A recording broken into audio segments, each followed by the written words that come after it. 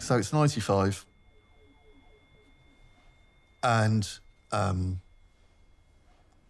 What's the Story, Morning Glory is about to come out. Nobody's heard it yet.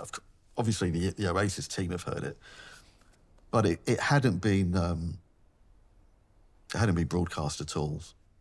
If you were outside the Oasis camp, you hadn't heard that album. And Noel came in to do a session, an acoustic session. I took him into our little live room, had a little mixing desk. But we had good kit. I mean, the microphone, we had proper mics. And he sat down, and I said, "So what's the plan, Noel?" And he went, "Oh, I've got 2 or 3 tunes. Is that okay?" I said, "Yeah." And I went into the studio. I said to Mary, like, "Are you, Noel's ready? Are you?" "Yeah, I'm ready." "Great." Well, so I come back in and I say to Noel, "We're going live in 5 minutes." He said, "Okay." So 3, 2, 1, now we're live. "Hi, Noel, welcome to XFM. I've got, what have you got for us today? I've got a couple of tunes coming out on our new album, What's the Story, Morning Glory, blah, blah, blah.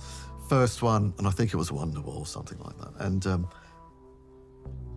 I was just blown away. I was just thinking, wow.